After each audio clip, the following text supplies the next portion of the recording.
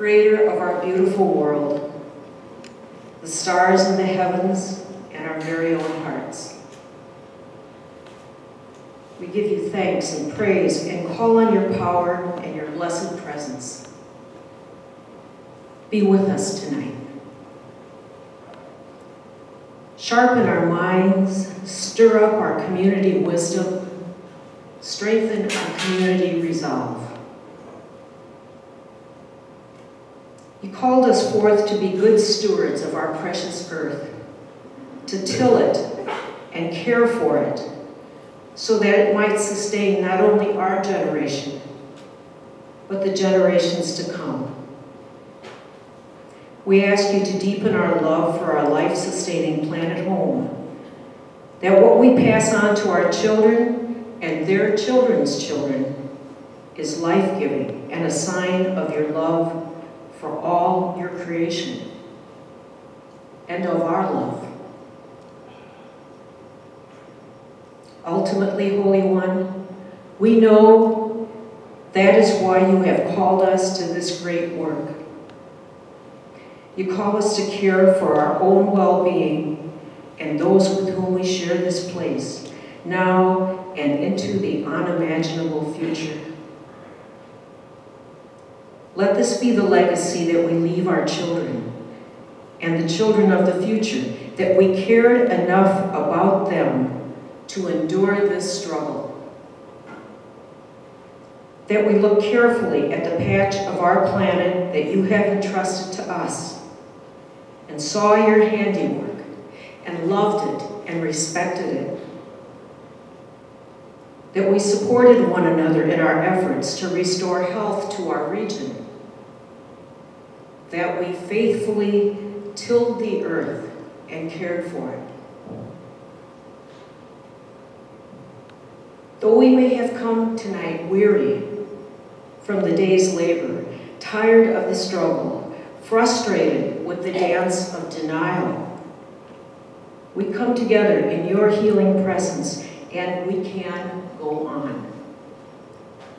We ask your grace and your guidance on all those who will ultimately make decisions about West Lake, that the decisions they make are those that best serve the common good. Guide and grace us as we gather, Holy One. We place our hope in you. Amen.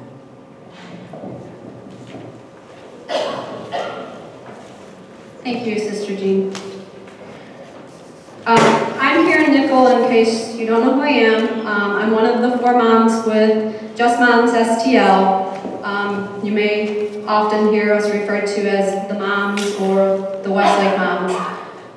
We have Dawn Chapman, Beth Strohmeyer, and Debbie Disser down here are the other 3. We also have Angie Hubling from Coldwater Creek, Just the Facts Facebook group and that organization. I would like to take this time right now and recognize the elected officials we have with us. If you could please just stand and let us know who you are tonight. Representative Jill Shue. I'm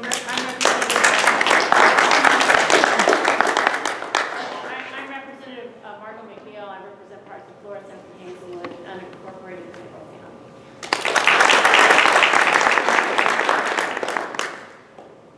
Lou Abusi, Congressman Clay's office. Linda Henry. I'm sorry. Sorry. I didn't see you on St. Louis County Councilman Steve Stanger. Councilman Keith Shildroth, City of Fullerton.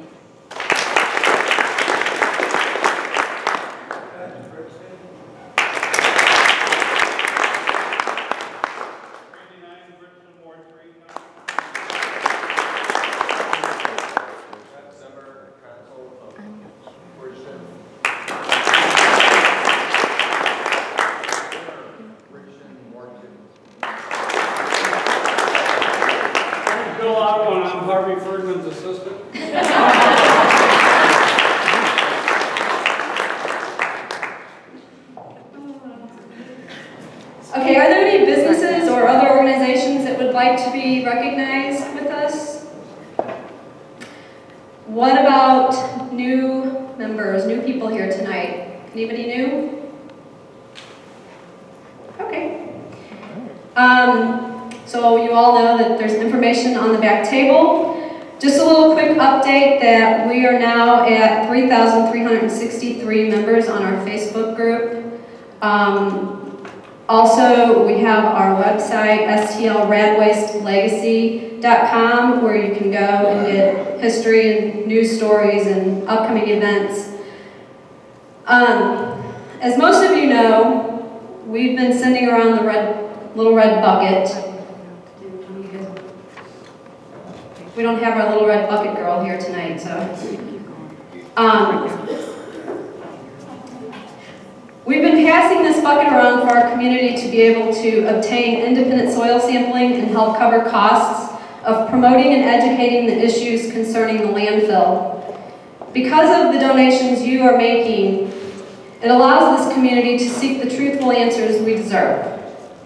We also have started a GoFundMe account. If you've been on Facebook, you might have seen it.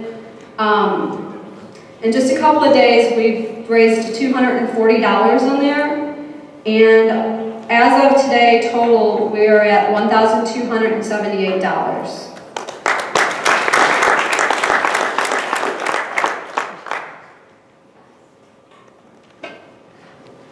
We have the DNR odor form up here, if some of you are not familiar with that, to be filling that out whenever you encounter the odor.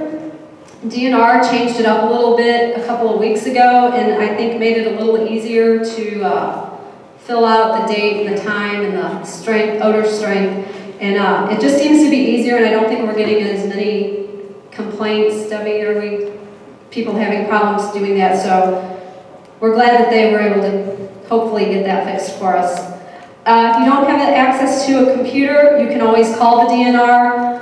The number is listed up there, but it's 314-416-2960. So tonight you will hear from Don Chapman. Assistant Fire Chief Matt Levanti should be joining us real soon. Ed Smith with the Missouri Coalition for the Environment. We're going to have a Q&A at the end of the session, and our speakers try to repeat the question so that everyone in the audience all the way back and to the sides can hear. So I'm going to turn it over to Don Chapman.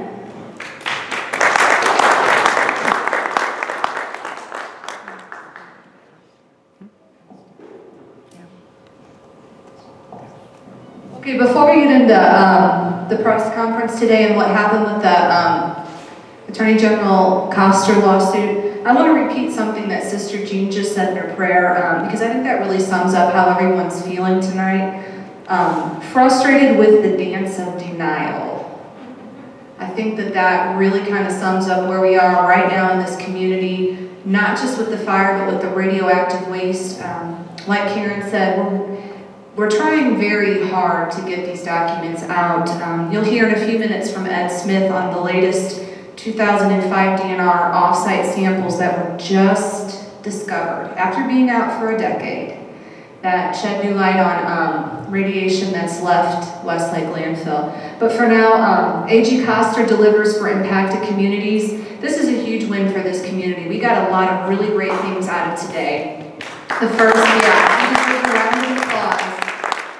So does Missouri Department of Natural Resources, who's working very closely with Attorney General Koster. You know, they're supplying all the data, and so is Pattonville Fire Department in St. Louis County. There's a whole behind-the-scenes team effort going on just on the fire situation. So the first one is comprehensive air monitoring. 3 comprehensive tests before August 2/15, 1 every 6 months. First test begins within 45 days. These are very expensive tests, and you know, I know you guys can smell, so you know you smell what's coming out. And right now, if you get on the DNR's website, you'll notice that they are, with their area array monitors, keeping track of what's coming out. The problem is that some of these chemicals are really complex, and it's difficult. They need to be isolated because all lumped together, you don't know which one is causing the majority of the odor. Do you kind of understand what I'm saying? Each one of these is dangerous in and of itself, and it has its own tolerable level for acute and chronic exposure. And so what this will do is this will break everything apart so we can actually see, dioxins, furans, other things that are coming out, and kind of give us a more complete picture and hopefully aid in St. Louis County and the fire district on their emergency plan, whatever that ends up looking like. So carbon monoxide data, Assistant Fire Chief Matt LeManche is going to talk about that a little bit, but in the neck of the landfill every 30 days, and in the north and south quarry every 60 days. Correct me if I'm wrong, but I believe the neck of the landfill was every 60 days. So they got that every month now. I think that was moved up. So here's another really big one. Republic Services refunding state of Missouri will pay the state of Missouri up to $1.49 million. If you guys didn't think that this was affecting the tax base here in St. Louis, the people that live in Baldwin and Creve Coeur and whatnot, their taxes are going to Missouri so Missouri can help fight this fire. So they're trying to recoup some of those expenses. This is a very expensive, dangerous situation happening here in Bridgeton. And this one area right here shows how much of a regional issue it is. Odor reducing activities, 35 frac tanks removed from service. The frac tanks are the tanks that the leachate is being held in. Every time you open the lid on those, all these fumes come out, so that's expected to reduce it. Leachate pre-treatment system fully operational by June 30th. If you get on the DNR's website, you'll see pictures of those big storage tanks that they've built, and they've got like a whole community up there that they've really established, and in those are those storage tanks. If you think of a swimming pool, this stuff that's coming out of the landfill, this leachate, it's very toxic, and it's like having to shock your swimming pool before you open it for the summer. It goes in there and it's stored in there, and then it's treated, and then after it gets to a certain level, it can be released to MSD, because as it stands right now, it's too toxic. It's too toxic to go to MSD.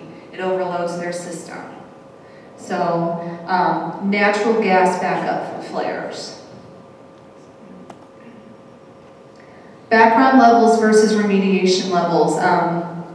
Please don't be afraid to raise your hand or go like this if it's a little over your head, but it's really important that you guys understand this, because we're expecting test results from Everline and from EPA at any day.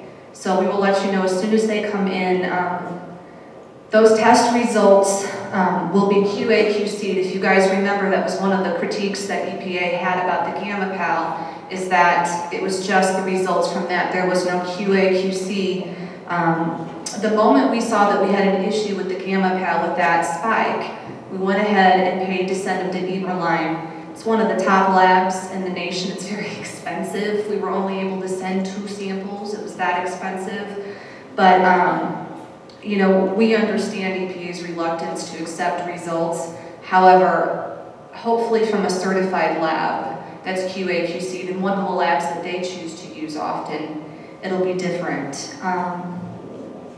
The reason it's important, and I'm going to try and bring this down just a little bit on your level, is anyone here not familiar with background? So if you go, and I know it's interesting because we're talking about St. Louis here, so you wouldn't go to Florissant to get a natural background. It's not going to happen. But theoretically, in an area that's not contaminated, whatever's outside of your house, whatever's naturally occurring, that's the background. So one of the things that we use this number, so this 1.3 is for a radium-226 level. One of the things you would do is if you take a soil sample, so if you know that that's your background, you take a soil sample. If it's over that, then it's over background. So you have something there that's not necessarily naturally occurring.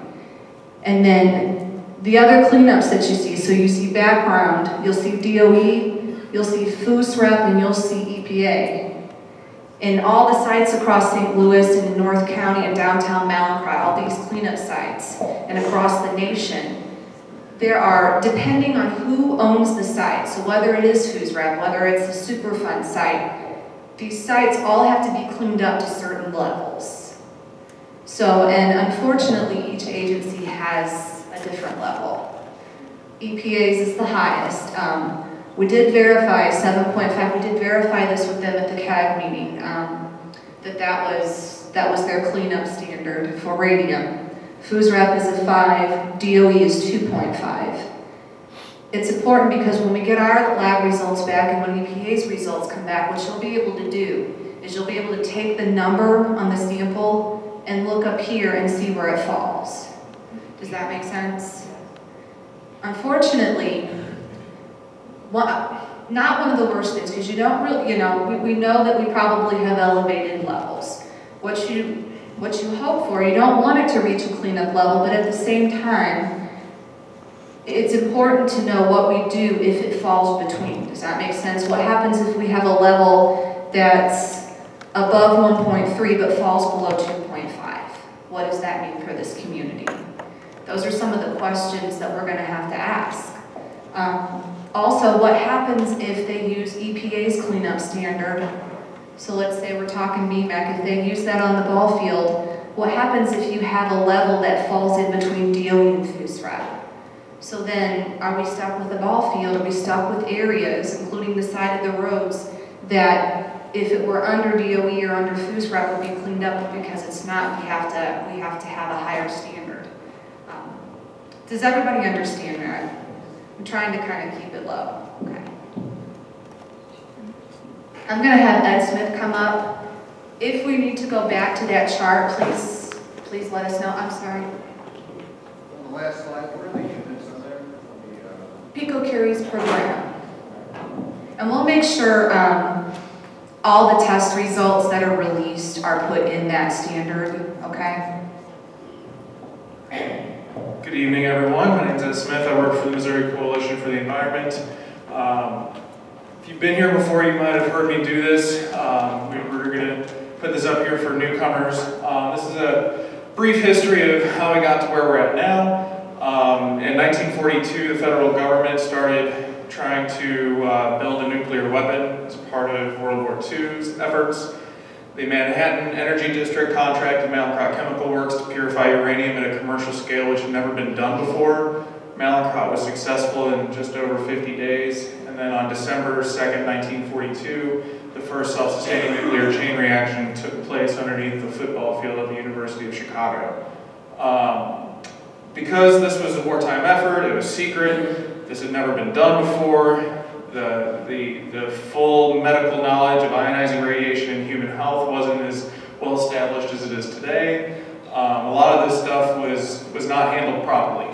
And a lot of the purification of the ore, there was a lot of valuable material left over as well. It came from a mine in the Belgian Congo where the ore was up to 60% pure uranium, kind of a freak mine.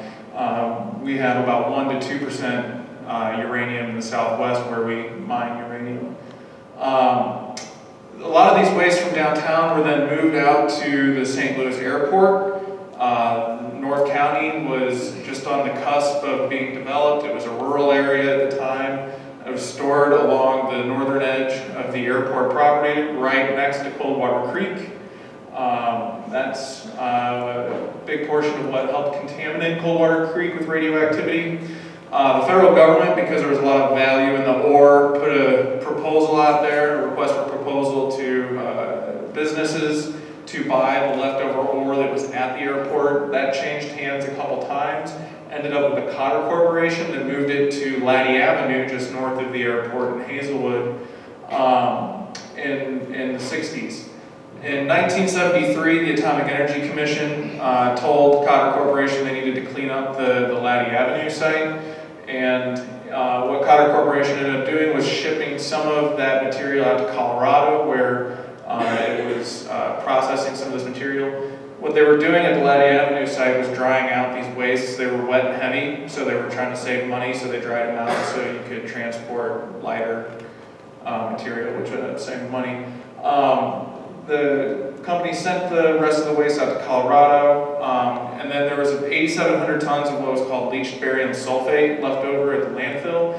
They spread it across the entire complex and graded the top 12 to 18 inches of dirt from the landfill, totaling about 50,000 tons, and hauled it over here to West Lake Landfill in 1973 and dumped it here illegally. It was used as landfill cover. 1974, the radioactive portions of the West Lake Landfill were closed off. An Atomic Energy Commission report on the decommissioning of the Laddie Avenue site is what helped identify those wastes being deposited at West Lake. The Nuclear Regulatory Commission took over the site in the 80s, late 70s, and then in 1990, this is where a big problem happened. The Department of Energy was in charge of what's called the Formerly Utilized Sites Remedial Action Program. This was created in 1974 by Congress to address nuclear weapons radioactive wastes in our human environment across the country, including St. Louis. So the Department of Energy was in charge of this program. They came to St. Louis, they identified the downtown St. Louis site, the airport site, the Laddie Avenue site. These were all considered FUSRAP sites by the Department of Energy, including vicinity properties, because the Department of Energy understood that this did not just stay on the property where it was actually processed or stored or dumped, what have you. The Department of Energy ended up excluding the West Lake landfill from vicinity property designation, even though the radioactive waste at the landfill came from what is a FUSRAP site established by the Department of Energy in 1990. So after the DOE excluded West Lake from being a FUSRAP site, the Environmental Protection Agency listed it on the Federal Register as a Superfund site. It's been a Superfund site ever since. In 2008, the EPA made a record of decision to leave the radioactive waste at the landfill. In 2010, the EPA revisited that decision. The decision was to put a cap of dirt, clay, layer, construction rubble, and rocks on top of the radioactive waste and put groundwater monitors around the perimeter of the landfill. Important to note there's no liner separating the radioactive material and the groundwater. 2010, smoldering landfill fire started. It was first reported to the Department of Natural Resources in about 2012. We found out about that fire for the first time. 2013, in March, the Attorney General sued Republic Services for breaking our environmental laws. And the latest thing today, we found out the Attorney General has reached an agreement with Republic Services related to the smoldering fire. The EPA is still considering what to do with the radioactive waste as we speak. They created what was called a supplemental feasibility study to see how much it would cost to excavate it and ship it away to a sanctioned facility, to excavate it, leave it on site, and then to just cap it and leave it. The EPA is now in the middle of what's called the supplemental to the supplemental feasibility study. So that's how we got to where we're at now, in about the most nutshell way I could deliver it. The 2005 DNR offsite testing is what I'm going to talk about briefly. This is the outline of the West Lake landfill right here. You can see all these yellow pins mark GPS locations that we took from the document and plugged into Google Earth. So we mapped this ourselves at the Coalition for the Environment using Google Earth. Next. This is the St. Charles Rock Road. This is the St. Charles Rock Road. This map is actually kind of old, where you see these trees right here is a lagoon right now. And that's Hussman across the street. Next. This is along Banker Road, so we're just kind of right down there. And that's the South Quarry at the top that's currently smoldering. This is before the cap went on there. You can still see there's vegetation on the South Quarry. Next. And then this is Taussig, which goes north away from the landfill. Next. These are the reports. We found two levels of thorium-230 that were above background and one that was above a cleanup level established by the Environmental Protection Agency. So again, these were taken in 2005, September 24th. This is the cover sheet to one of the reports. Next. I believe this was also done at Everline, the same lab where the mom sent their data, or their samples. It says for thorium-230, underlined in red to stand out, that samples were background to slightly positive tests for thorium-230. Next. Underline the one that shows thorium-230 at 5.41. These are picograms per, or picocuries per gram as well. Next. This is the next report. The only difference between this one and the last one is that 9.5 at the back right there was a 9.4 in the last report. Next. Again, same thing, slightly above background. This one's 8.81. Next. And this is the work plan for the supplemental feasibility study that the Environmental Protection Agency approved, and it was put together by the financially responsible parties at the West Lake Landfill. For thorium-230, we just saw the DNR test one at 5.41 and 8.81. They established background for thorium-230 at 1.3 picocuries per gram. Next. And also for what would be considered remediation level. So 7.9 picocuries per gram for thorium-230 and 232. Next. So again, this is just showing you the EPA's background, the remediation level, and then the one sample that we found on the rock road, or DNR found on the rock road, is 8.81. These are the two locations that those two samples that we were just talking about were found. This is a more recent picture of the landfill. You can see the South Quarry is capped right now. Right here along St. Charles Rock Road was the 8.81 picocuries per gram. Again, that would have been above the EPA remediation level set forth in the work plan for the supplemental feasibility study, and I think at least warrants more investigation. Next. And this is just kind of a map of what's going on at the landfill. I think I'm pretty much done. I put some labels on here. It's important to remember that we have OU1 Area 2 and OU1 Area 1. Those are two sections in the landfill that are radioactive, at least that we know about. And, well, the groundwater is contaminated too, so that's throughout the landfill.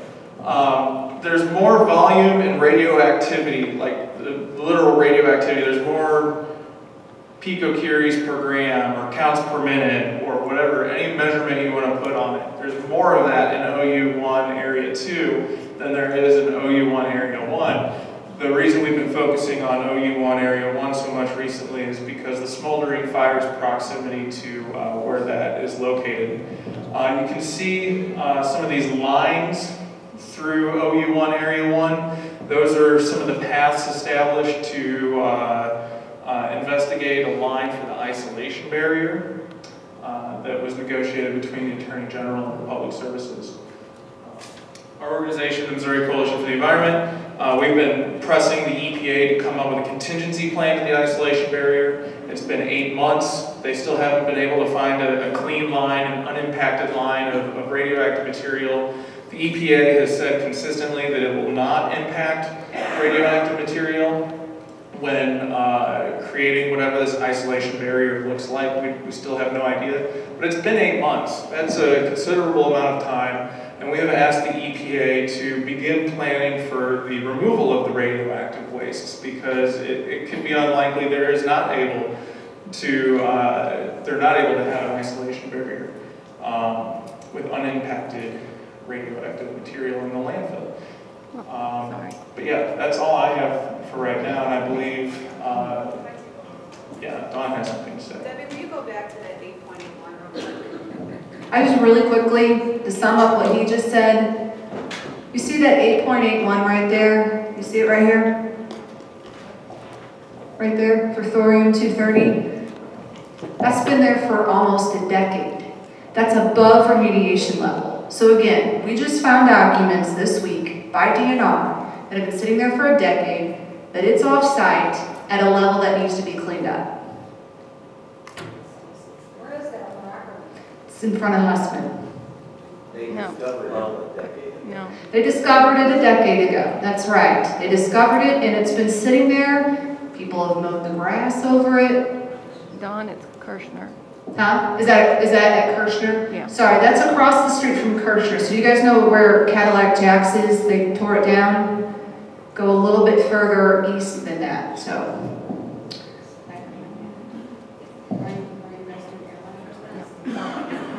Are you doing air monitors, or are you doing that? Sure. Matt. It's Matt. Okay, let's bring Matt up next. You guys want to go follow?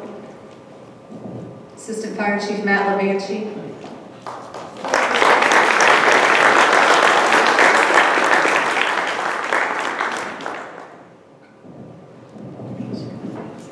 I apologize for being late. We actually had a hazmat incident today on 55 that I was at all day. It's where I was sunburned. So, you can go ahead if you have some of the slides there. Okay, some of the things that I was asked to talk about. Number one was the benzene that was reported over the last couple of weeks, and the other thing was the location of the heat front in correlation with the fire that's burning somewhere in the neck, headed towards the North Quarry, and then on what would eventually be the radioactive site of West Lake. So the overview here is the carbon monoxide data for January through June, and I have to say, and I don't know if anybody saw the reports from last week that came out. This month, or the bi-monthly report came out, and it appears that, according to the data that we got, that it does not look like the carbon monoxide level has increased in the North Quarry. That's good news.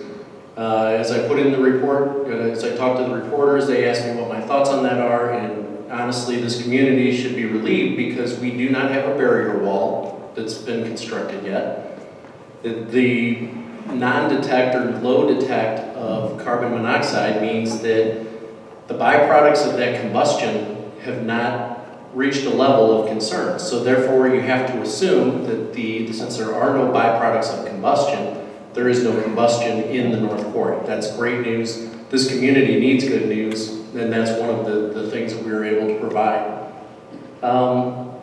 Right here, it's a color-coded chart, and they use the color codes, if you can see it, if you can't. I believe it says that the purple one, and I can't see it as well, it's less than 1,000 parts per million. And then the green is 1,001 parts per million to 2,000, I believe it is. And actually that's light blue. Then the green is 2,001 to 3,000 parts per million. But you can see in the South Quarry, in the area where the neck is, what's defined as the neck, that has different levels all throughout it. And to be honest with you, the data reporting on that is not as crucial to me. And I believe that was referenced in the Attorney General's remarks today with their negotiation and what they came to an agreement with Republic Services, is that they're only going to do the CO sampling in the South Quarry every other month. We know that the fire is there. Our big concern is where is the fire going, how fast is it moving, and right now it appears that it's not moving very fast. And that's because we've had several rounds of CO data that have all come back as non-detect or at least less than 1,000 parts per million. That's great news. So while the combustion event still is taking place in the South Quarry, it's not moved past what they have installed as gas interceptor wells. I believe it's in that area, but it's not. There's no indication that the smoldering event or the fire itself is past.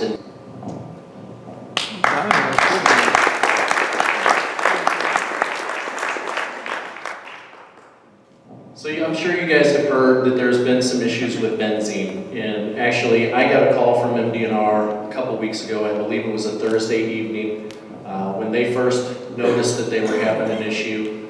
What we found, and I didn't respond at that time because basically I was told that the benzene level was at a relatively low rate. And the thing that you have to keep in mind with benzene is while it is a very dangerous chemical, and it's massively produced, and benzene is in just about everything. When we respond on a house fire, we have encounters with benzene because everything today is made up of a chemical process that uses benzene as part of its construction process, you know, with plastics bags, things like that. In fact, every day that you guys go to a gas station and fill up your car with gas, you're exposed to benzene.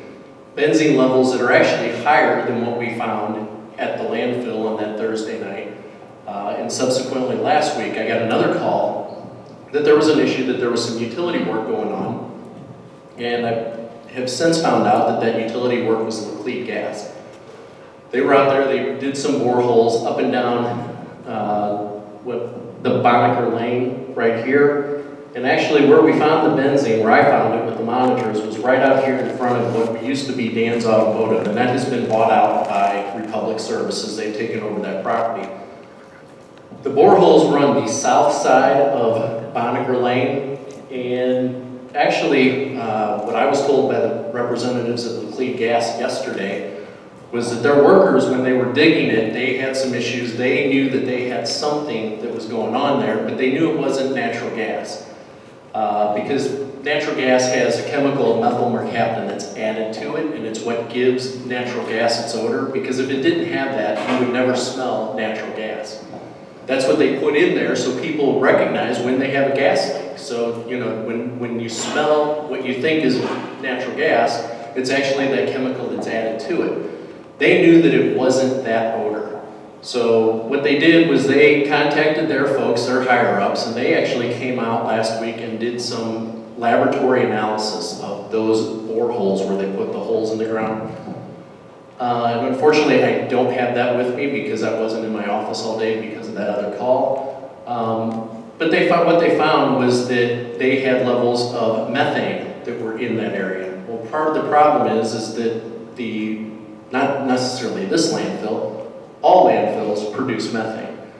And one of the issues that we have is it's possible that methane may be migrating from that landfill, and that's why it's in the ground when they dug the holes and found through laboratory analysis that they had methane in that area.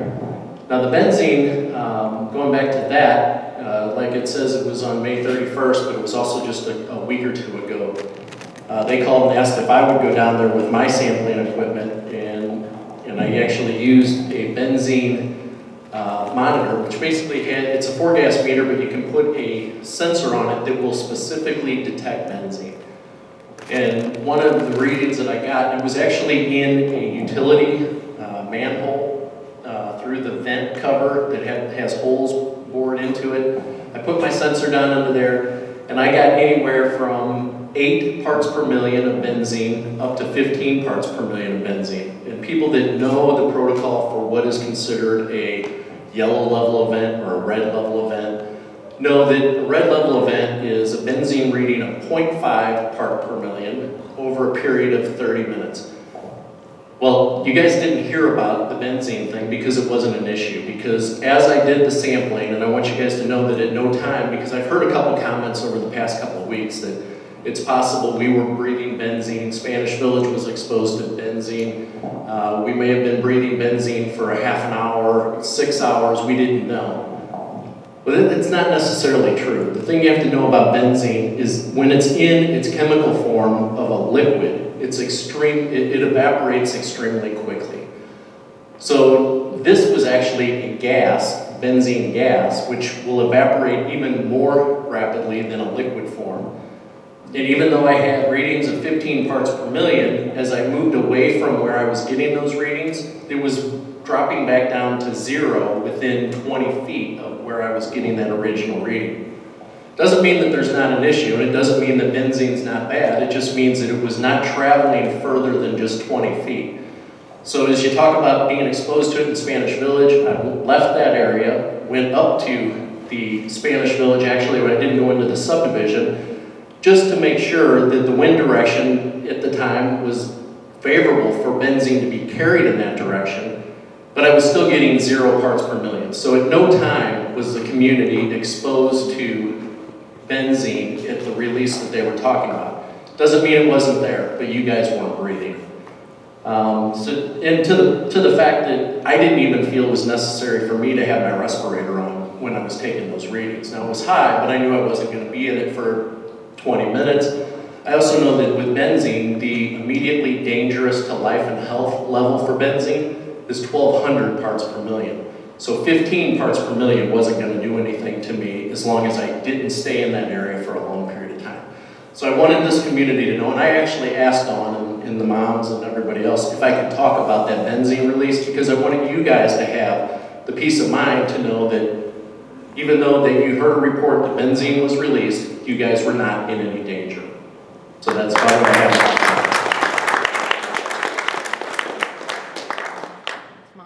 Is that it? Yep. Perfect. Harlan. Okay, Harlan.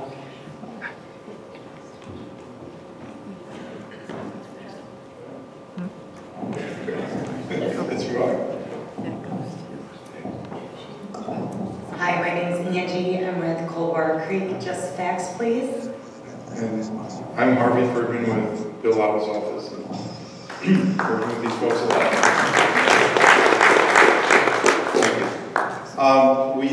As you know, we had 2 monitors donated, one by Representative Otto and one by County Councilperson Steve Stenger. Donations. We're very close to having those up and running. By this time next week, they should be up and running, and it'll all be posted on the Facebook site on how to see them on the internet.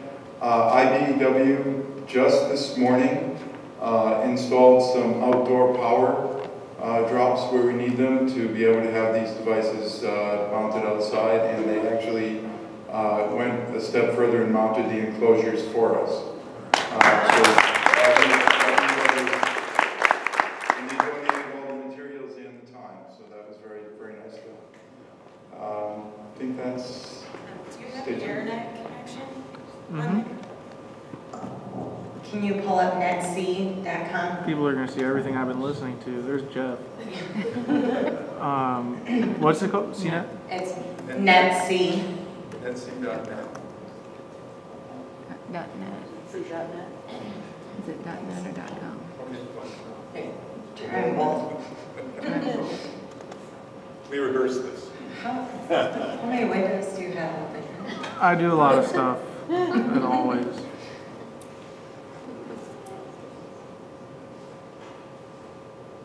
What you're going to see is what the displays will look like and the type of information that will be posted. Maybe.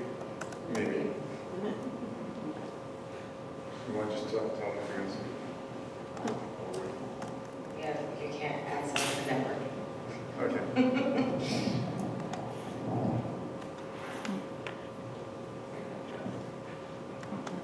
No, that's not That's it. not it. No? Put NetC together.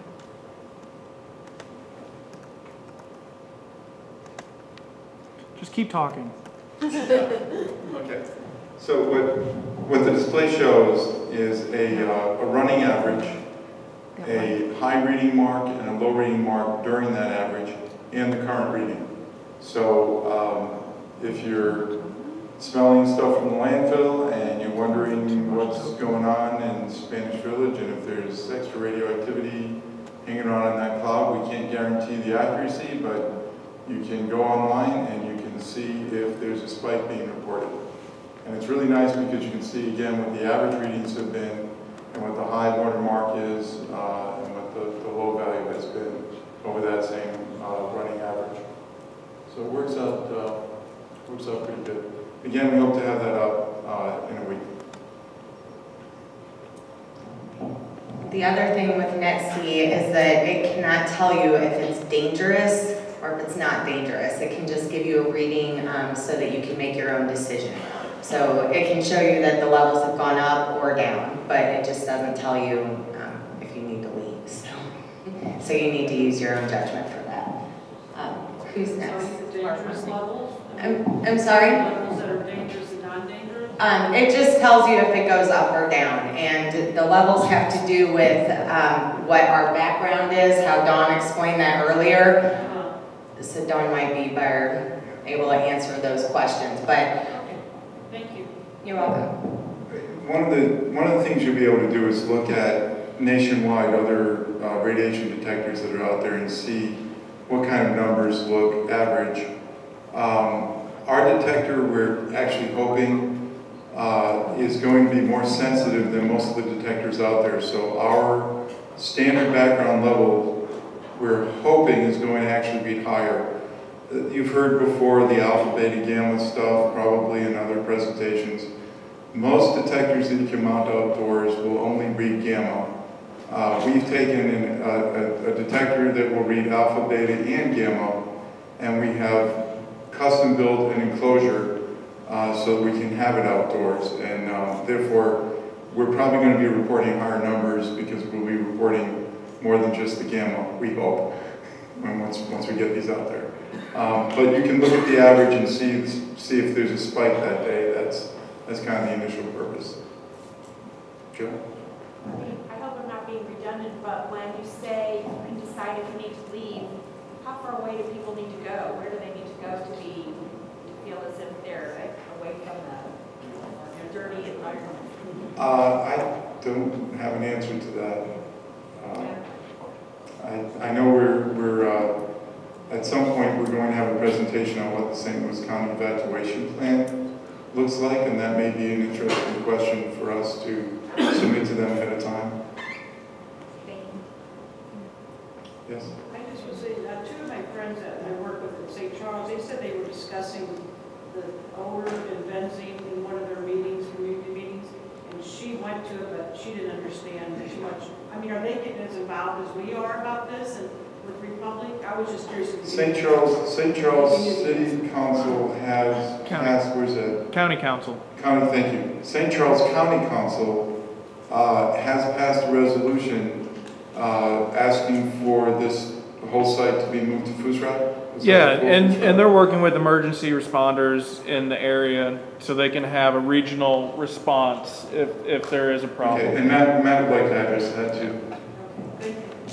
Yeah, I can tell you that under the direction of Dr. Gunn with St. Louis County Health Department, the emergency responders as well as the EPA, Missouri Department of Natural Resources, I'm probably missing a whole bunch of them, but the Office of Emergency Management, they're working on a plan that identifies who needs to be evacuated. And the thing you have to keep in mind is it's not just so much who needs to be evacuated, but the word evacuation itself. Because what we're dealing with is low-level radiation. And while it's not something that immediately is going to cause you health problems if you're exposed to it for the first time, prolonged periods of time of being exposed to it is going to be where you have your issues. So with St. Charles County, they have also been involved in meeting with us as far as what resources they can not only offer us, but how they protect the folks that they have over in their side of the river. They're part of this joint respond. Mike, is responder the right word? It's a joint committee, if you will, of everybody that should be involved and at the table. So it's emergency management, it's St. Louis County Health Department. There's a spin-off of that that's with the local hospitals that they're even looking into what the epidemiology would be and what could potentially somebody that thinks that they've been exposed to radiation present at the hospital. So even that group is looking at all this. And you know, the big thing is that while do we know or are we anticipating something that happens that's going to force this plan into effect? We don't, you know, but we want to have it in case something does happen. We are able to tell people where, not only who needs to move, but where you need to go. Because once you leave this area, we're going to need to know who was affected by it. So we're probably going to have somewhere where we have you meet up. And if people have family in the area, more than likely they're going to be going to those locations. But we need to be able to track people and understand what type of exposures there are and what type of health risks are involved with that exposure if it ever happens. And that the key word is if it ever happens. Now just on my level, people have asked me exactly what are the evacuation routes. And I've tried to address this on Facebook a couple times. But for the people that don't get on Facebook, the people that are here, we are very leery of putting in writing what the evacuation routes are. And the reason we do that, because at the time when this event, should it ever happen, we don't know what the weather conditions are, we don't know what the wind conditions are. The last thing in the world I'm going to do is put something in writing that tells somebody that lives in Spanish Village that they take Street X to make a right-hand turn onto Street Y and drive out to the highway, because the wind could be carrying what we're talking about right to that location. And even though it may say, in the event the wind changes, follow pattern B, if we put it in writing that he says that you go and do this, it makes us liable for any health problems that may develop from exposing you unnecessarily to what's going on at the time. I hope you all understand that, but there's a lot of people out there that don't. So, as I've said on the Facebook page before, the people that will be evacuated, I hope, and they should, know the different routes in and out of not only their subdivisions, but also their places of work. You've got Taussig that runs north and south, you've got St. Charles Rock Road that runs east and west. There's a multitude of different routes that are possible when this event happens, and I say again, when, we're not expecting it to, but if it happens, you will be directed at that time by the police department, who will be in charge of orchestrating the evacuation, what routes to take. So I hope that answers that question, but as far as putting them down in a plan, in writing, it's not going to happen. Yes, I'm sorry.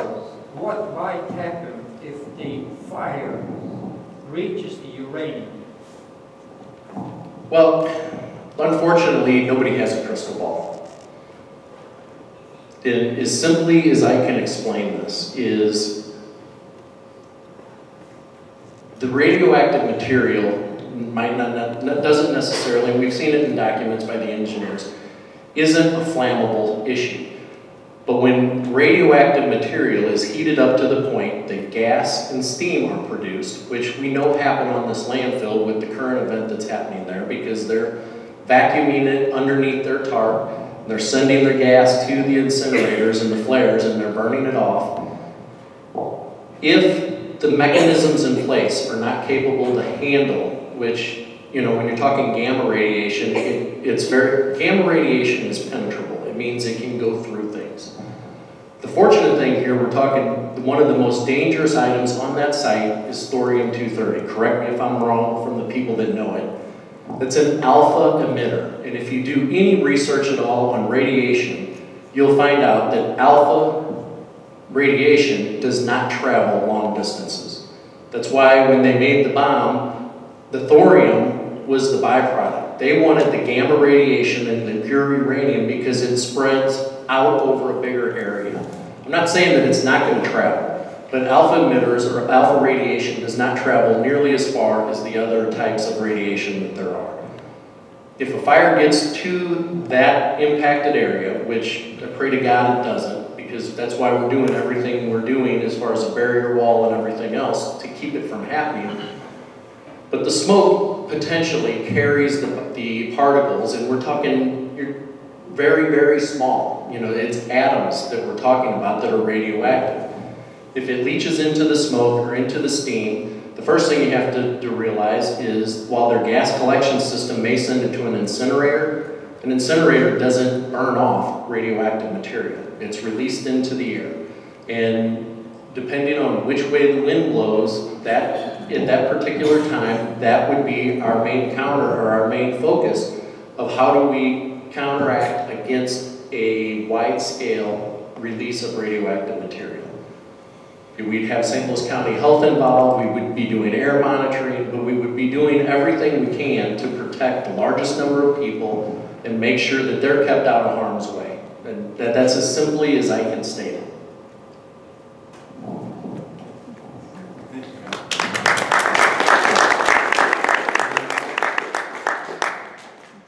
Now that I've had an opportunity to think a little bit more about the question that Representative Shoup asked, the monitors that we're putting up, the thought behind that is if you smell something in your neighborhood and you're concerned, you can go online, you can see if these things are picking anything up. If they're not picking anything up, it doesn't mean there's nothing there.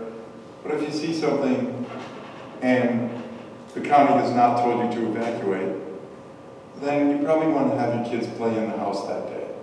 So it's really more, it's not where to go, it's more like an ozone level alert.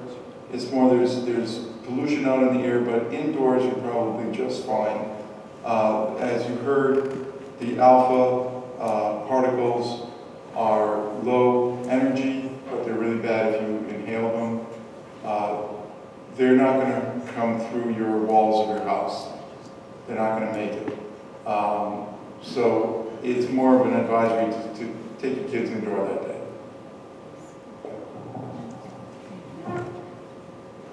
Okay, great. That's all. Okay, I have to shift gears here for a moment. As an observer,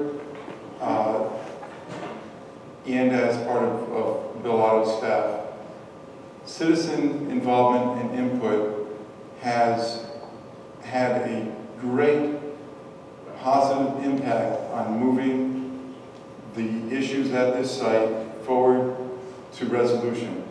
I know we're not at resolution yet, but when we were first called upon to get involved, generally speaking, the facts weren't coming to the table. The people in charge weren't necessarily recognizing the severity of the situation or paying attention to all the details that they should. And through citizen involvement and citizen activity, we have taken this, the community has taken this issue very far in a very short period of time, and I applaud everyone's efforts for that.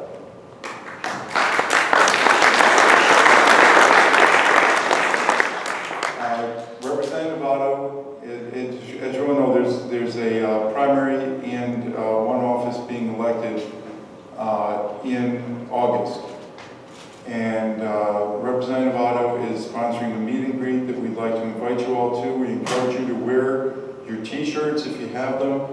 It's important to let all of the elected officials that will be there and the potentially elected officials, if they win, to let them know your concerns, to let them know that you vote, to let them know that you are their community and you're holding them accountable for making sure that you're kept safe and this issue is not swept under the rug like it had been in the past.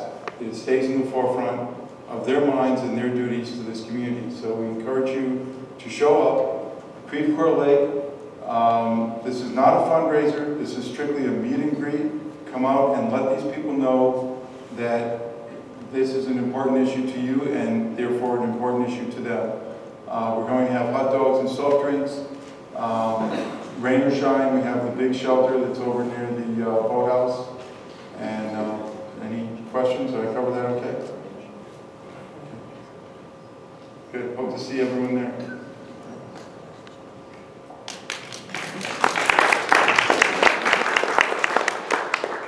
Okay, now I get to spin my hat one more time. And we have a special event, I guess, that we want to talk about, a special presentation. And for that, I'm going to call up State Representative Jill Shue.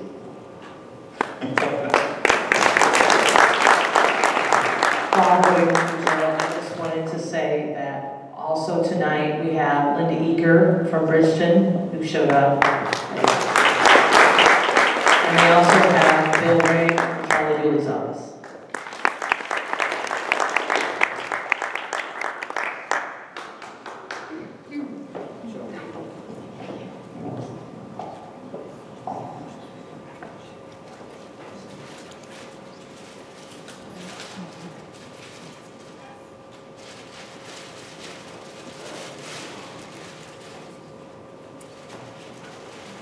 Good evening. So glad you're here, and I wish we were here for a different reason, but you're the people who are going to make change in this important issue in this community, so I congratulate and applaud you. One of the people in the state legislature who has led the charge to make sure that attention has been brought to this issue, has been a tremendous advocate for cleaning up our environment and for doing what needs to be done for the people of his community, your community, our community, has been designated for his efforts as the Legislator of the Year, and I'd like to invite up and congratulate Representative Bill Otto.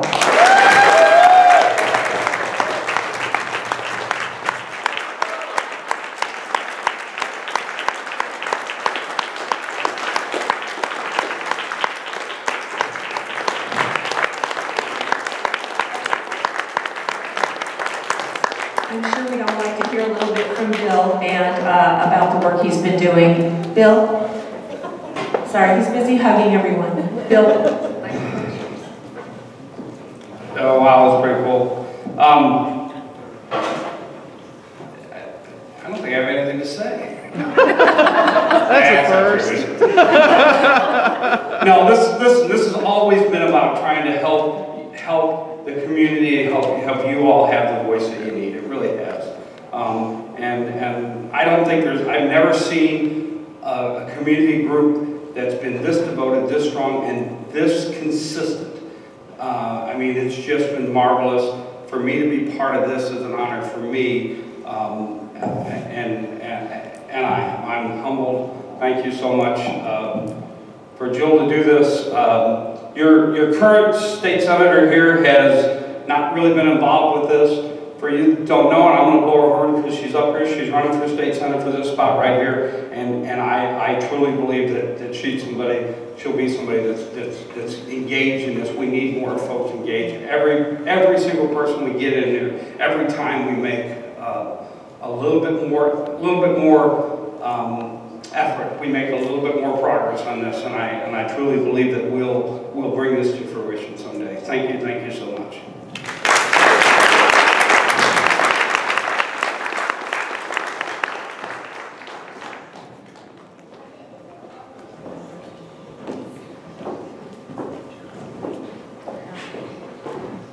Okay, we're going to open it up for questions. If there are any questions that you have for staff. Hold on. Alright, not so fast. At each of these meetings, we generally have folks sign on to letters to different audiences. This week, we have letters in the front and the back.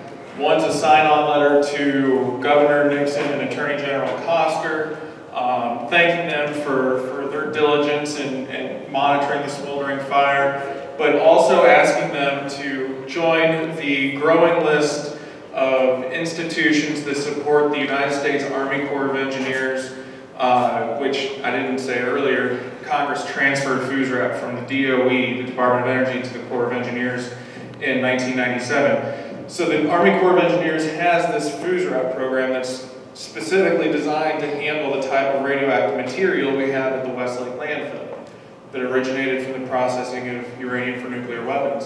We're asking them to publicly support the transfer of the West Lake Landfill over to the St. Louis Army Corps of Engineers for very good reasons.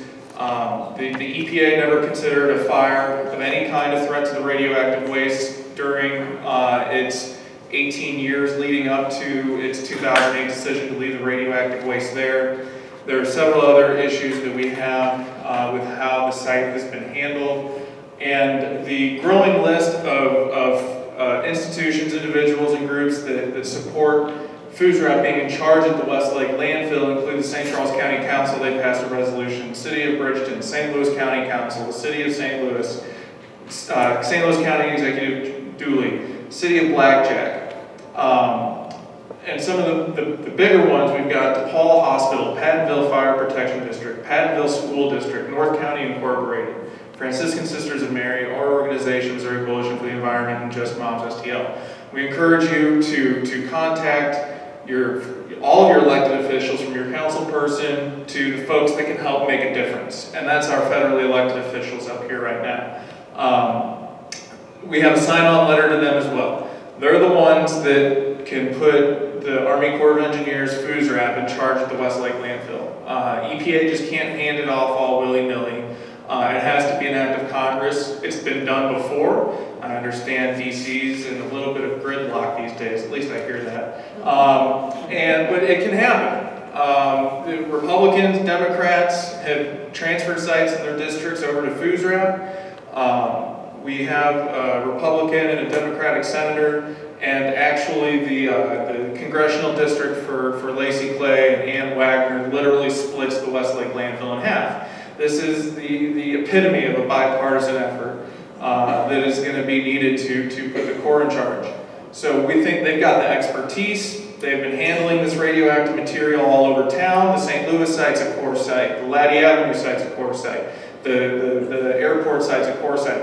It was bureaucratic shenanigans in 1990 that led the DOE, the Department of Energy, to not putting the West Lake Landfill on the FUSRAP listing where it belongs. And there are advantages to it being a FUSRAP site.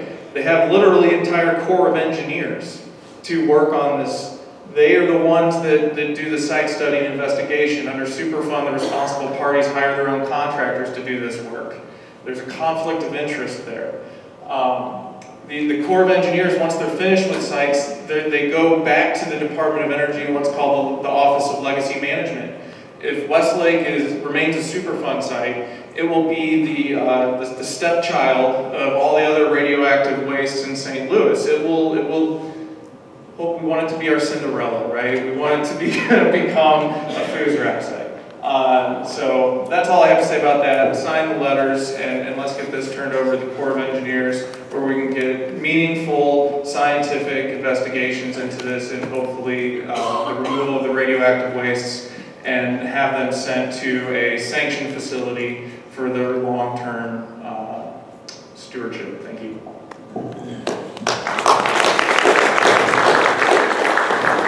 Okay, so now we have Q&A. If anybody has any questions, raise your hand.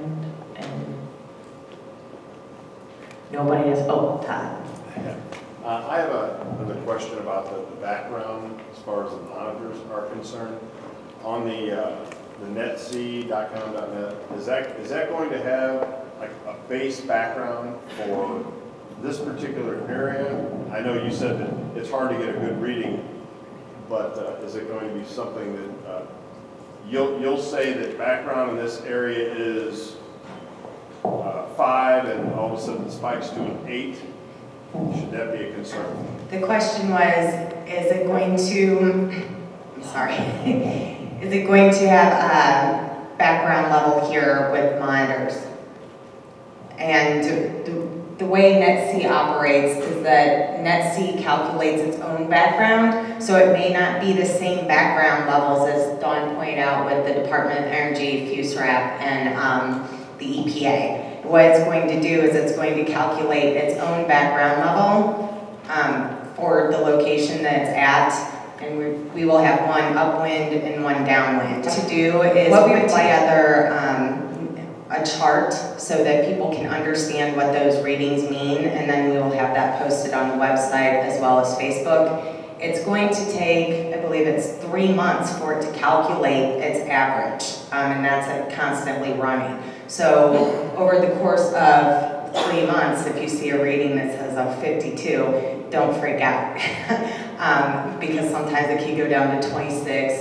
It's going to take that average every day for those 3 months and form its baseline. And then from there, you'll be able to tell if it's going to jump up or if it's lower. And again, that's only based on the air from that monitor. That's not based on the EPA's data or FUSRAP or the Department of Energy. So I think what we'll have to do also is investigate a little bit more what those actual background levels that we're taking, how they compare to the other levels. So I hope that answers your question. And when they're up and running, we are probably, the meeting after that comes up, we will be showing you that. We will show you examples, what we're getting from that. So don't take that and think that's all you're getting. You will be seeing more of that. So while you're thinking of questions, I have a question I think Matt might be able to answer. I don't know. He mentioned today about he was informed that Laclede Gas was digging. We just found out it's off-site. Why are utility people digging? Because I don't believe they probably had anything on. that would be safety, correct? That's why they let the site calls their supervisors and there was an issue.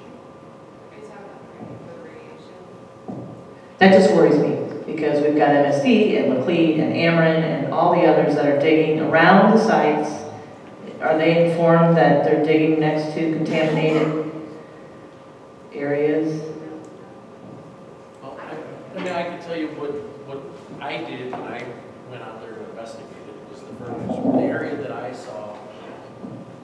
The area that I saw had the largest quantities of benzene that day.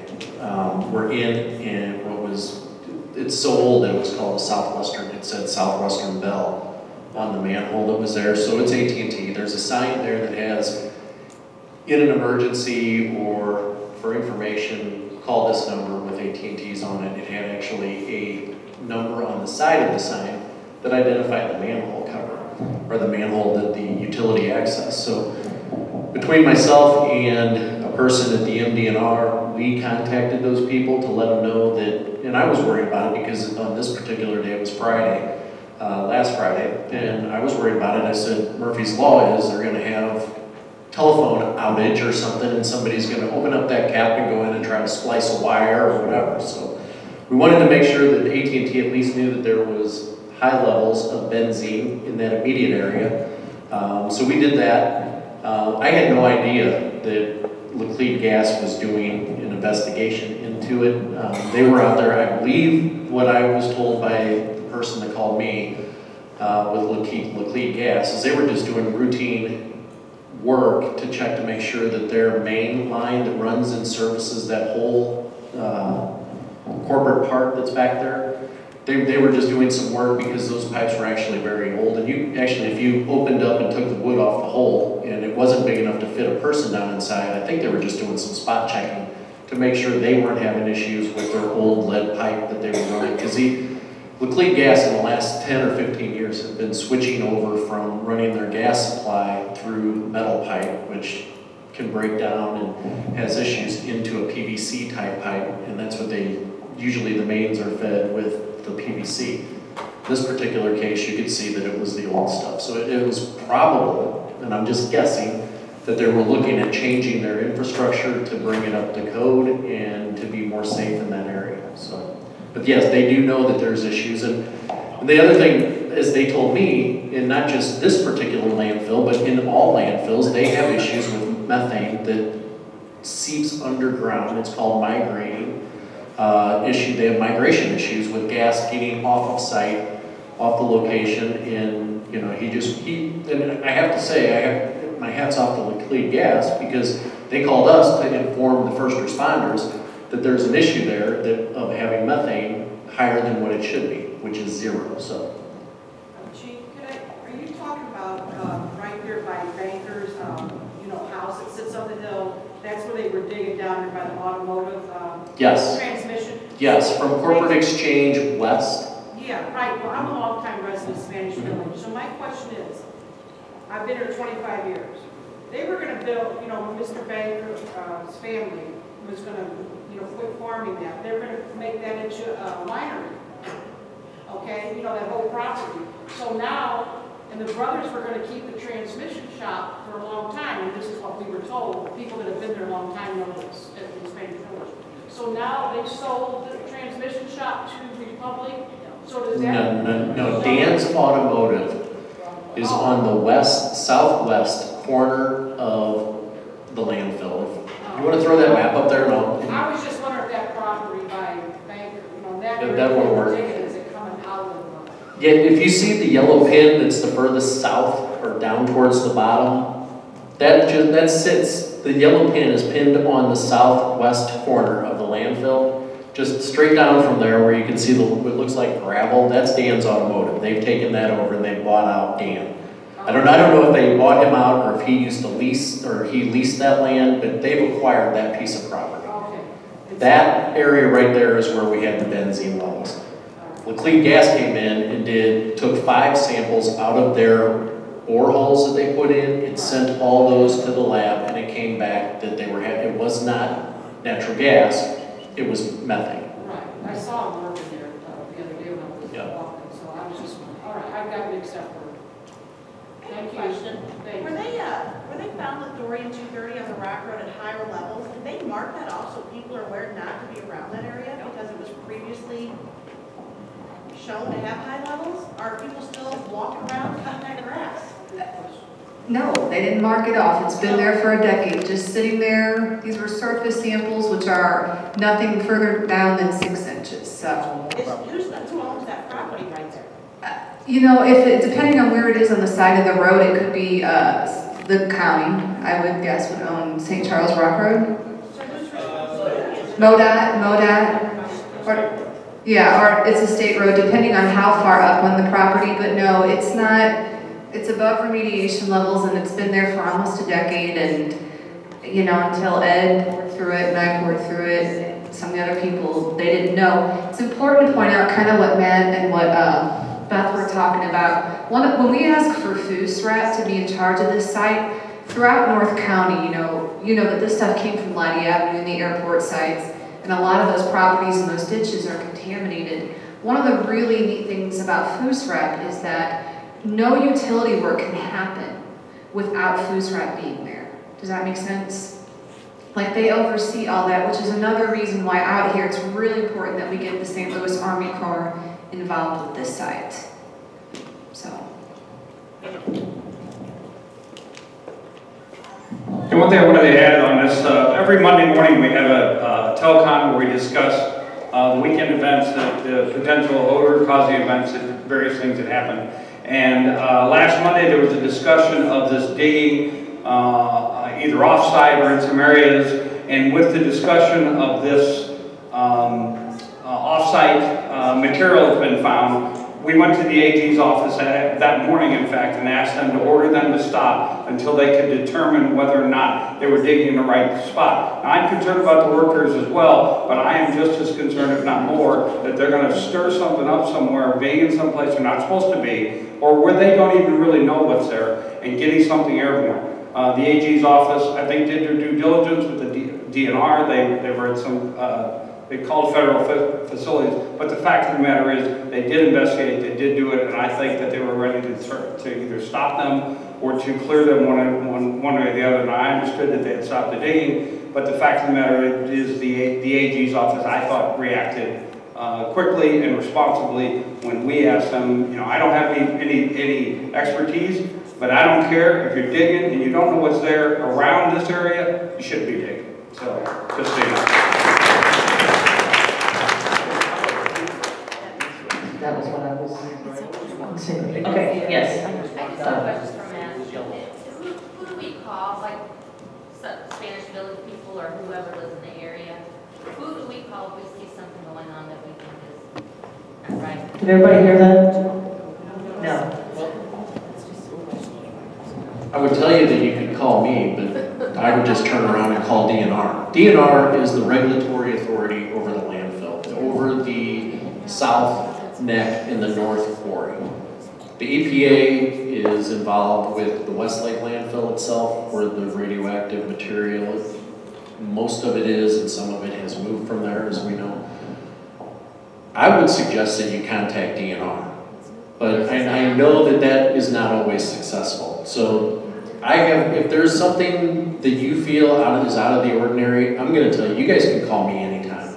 And my phone is always on. When I'm not in my office, it rings to my cell phone, which is on me 24/7. So Saturday, Sunday, and if I don't answer right away, you will at least hear back from me. So You can call me anytime. I've got DNR's number on my speed dial. Believe me, if you've got anything you don't know about or we don't know about, they do respond pretty well. So yeah, I was going to say they respond to Bill and I very rapidly. But I know that people have had issues with contacting DNR and not getting answers and things like that. So yeah, they will definitely answer us.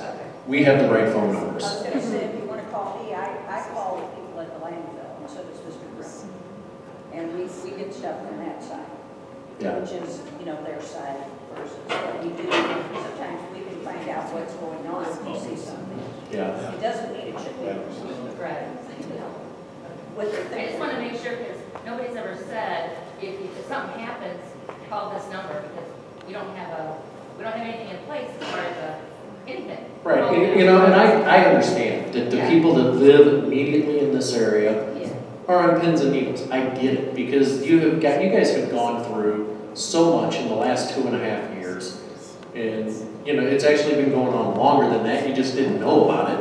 But you guys have gone through so much that I understand, and I don't get on Facebook every day, but I check it periodically and I get notified when there's a new post.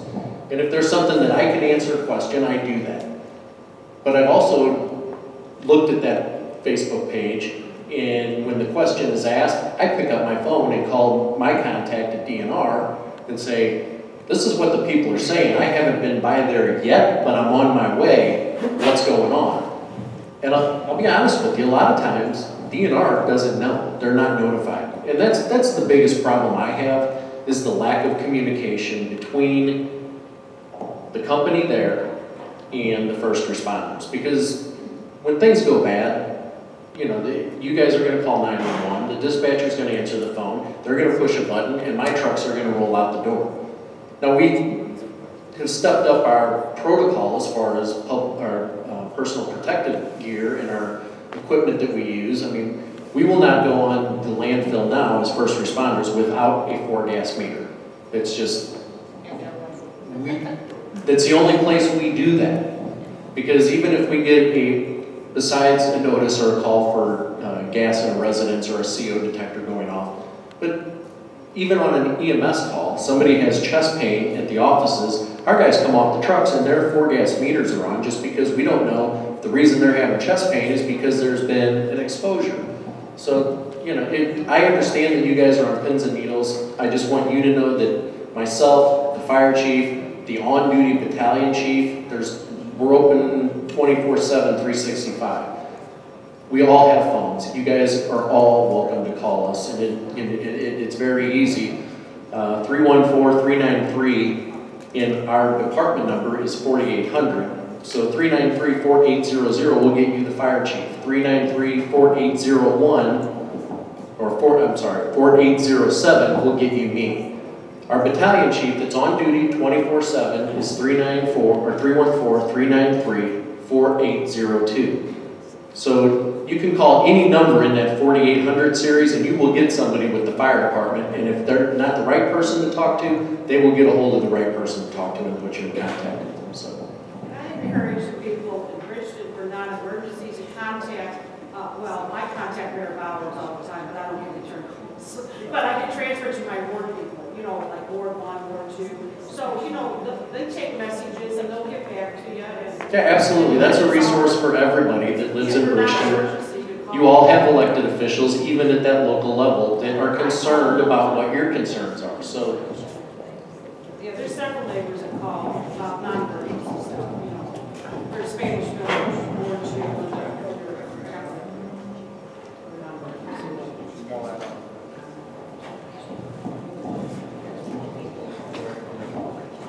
2, Just a real brief, quick add-on.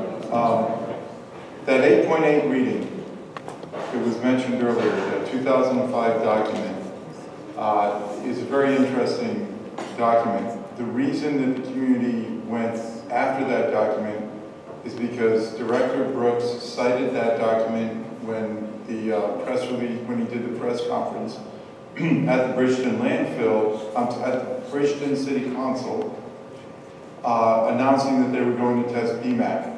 And he cited that document as an example of why EPA has not been concerned about this material being off-site. Now, what Ed pointed out was a very interesting little nuance in there. And that nuance was that there were two documents. The first one he showed you had the 4-point-something and the 5-point-something, and the second one had the 8.1. And if you look at the cover of those documents, the only difference is the sequence number from 94 to 95. 00-123-94, 00-123-95.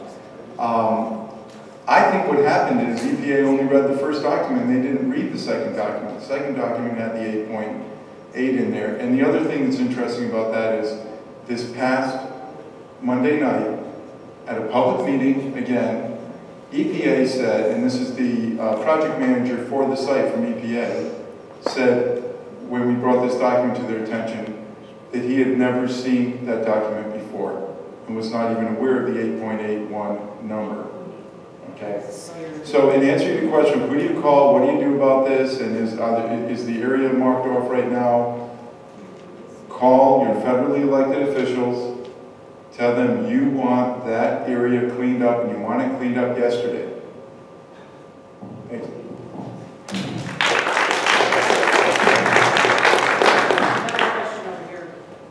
Okay, Chuck.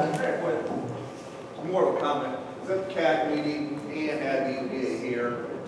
Do you really admit this, or do you think they're doing their job, or do you think the Attorney General is stepping in doing what they should be doing? Because it just does not seem that the EPA is doing what they should. The Attorney General is stepping in and doing their job. Can you answer that? Did everybody hear that? It seems to me the Attorney General is doing their job. He asked if the EPA was doing their job. No, they're sitting on their butts, that's what they're doing. If you were at the CAG meeting on Monday, you would have seen that firsthand, that they really didn't know what they were talking about. 5 minutes on TV, you learned more tonight from the Attorney General than we learned from the EPA for 2 hours. That was 2 hours ago. I think it's about time the VA got it right. They got rid of their top dog. Region 7, I think we need to send questions to Doug and the CAG member on to do that and say, hey, why don't we ask Carl Brooks to resign? I think it's time for him to go. We need new leadership here. Try to get him out of here and send to our Mr. Clay, Blunt, and Casco, all our things, and ask for the resignation of Carl Brooks. Get someone in there who is going to lead us and not be reactive but proactive. All he does is deny, discredit, and delay. We need action. We need it now.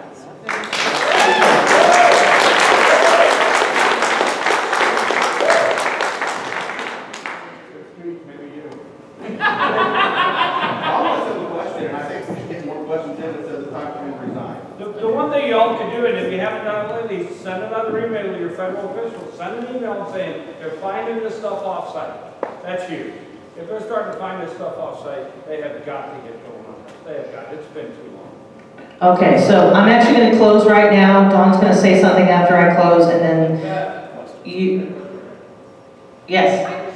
Assuming, but is the off-site location of the radiation, is that on the haul route that was taken to dump the radiation? So one of the things that Kay Dryden has handed me is this really big thing. She asked if that 8.1 was on the haul route. There's a whole booklet she has over there. These are all soil borings done at West Lake.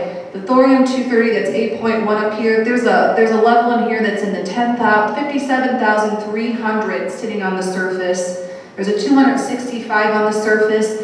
This is thorium-230 sitting on the surface at West Lake.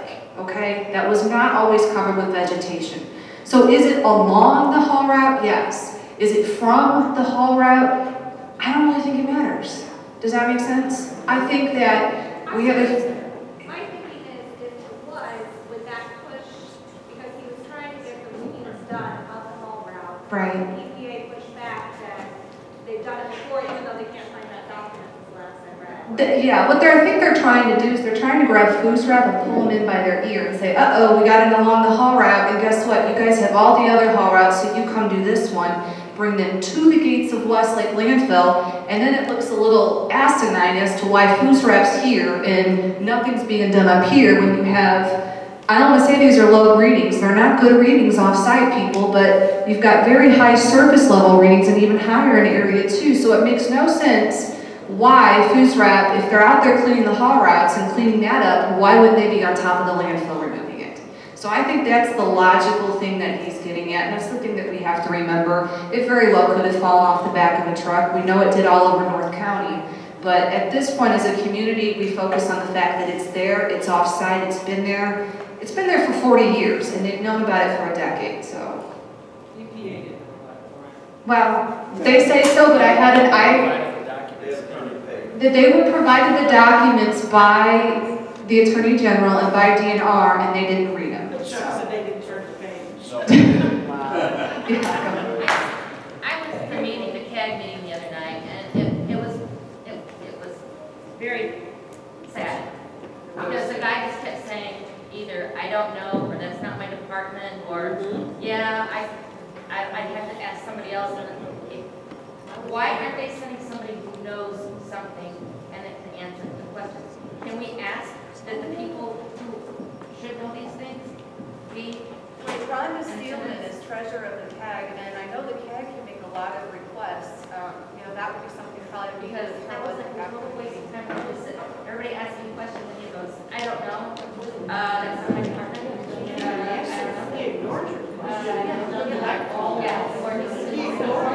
Okay, so I'm going to go ahead and close, and then I guess Don's done talking. If anybody wants to stay after, we've got, you know, elected officials here. We've got Matt, so you can come up and we'll stay until our questions are answered. So I wanted to thank you again for coming out tonight. I would like to remind you to sign the letters that Ed talked about on the table if you haven't, to the elected officials and the AG. I would like for you to call or email your local elected officials about the day in the life of living and or working next to this contaminated landfill. Let them know how it is affecting you and your families. It is a part of our everyday lives now, a monkey on our backs. We are fighting for this community. We all feel and understand the fear and anxiety we are faced every day. It sometimes feels like the landfill controls our every move. Can we barbecue tonight? Or jumping out of the shower because we heard sirens approaching? Or taking kids to the park? Or just sitting outside on many of the great restaurant patios in Bridgeton and across the river in historic St. Charles? As a community, we are agreeing that safety is our first priority. We will not stand by and allow a multi-billion-dollar trash owner to decide, based on their wallets and their shareholders, what the next steps are. We do not want our concerns to be dismissed. I wanted to remind everyone tonight about the building that we are in and what it represents. The International Union of Operating Engineers Local 513's motto is labor conquers all. I believe we share that motto. We work daily on this, eyes wide open. Thank you again for being the community that you are and for having the strength and having the courage. We will stand together. We will demand what is right for our children, our homes and property. If you want to help, these are the ways you can do that. Make calls, tweet. You can look that up if you know what that means. Write letters, email elected officials, educate others, share website. Participate in the 4th of July parade for Bridgeton. Please see Megan down here. She needs people to be in the parade. Share on Facebook. Attend CAG meetings. Next one is July 24th. Attend prayer vigils with the Franciscan Sisters of Mary. The next one is June 25th.